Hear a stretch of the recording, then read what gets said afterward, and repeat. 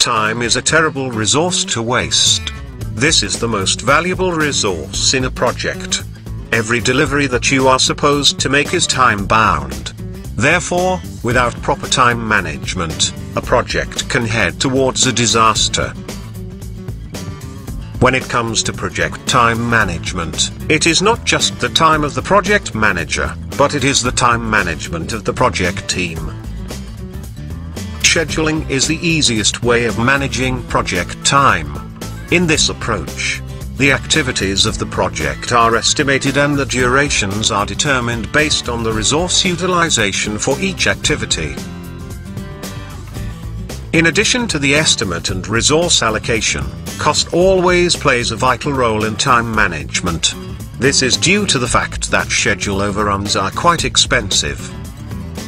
The process of establishing the policies, procedures, and documentation for planning, developing, managing, executing, and controlling the project schedule is called plan schedule management. The key benefit of this process is that it provides guidance and direction on how the project schedule will be managed throughout the project. Keeping this in mind, there are 4 steps to help with project time management. First, you need to define the activities. This step requires you to define the tasks, milestones, and other activities needed to complete the project. Start with a basic definition of each task and fill in the details as the project gets fleshed out. A Gantt chart is a simple and quick way to outline the entire project. Use the Gantt chart to add tasks and their estimated time frames. Don't worry about dates at this point, but rather focus on the time it will take to complete each individual task. Once the activities have been defined, you can start putting the activities in order.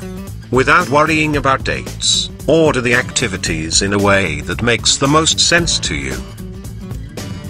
Create subtasks as needed and organize the project in a logical manner. This is sequencing the activities. Once you have the activities in order, add dependencies to each task. Using dependencies, rather than dates, will help you see the true timeline of the project.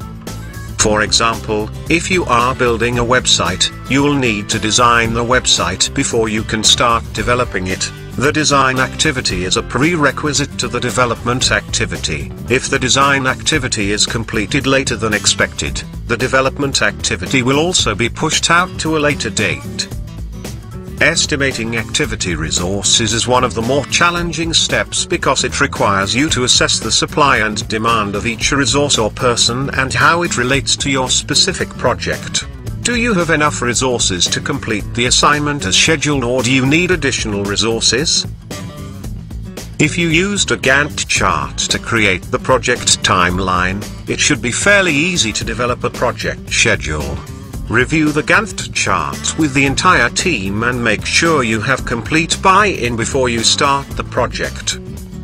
Everybody should understand their role in the project and should be able to confidently commit to the timeline.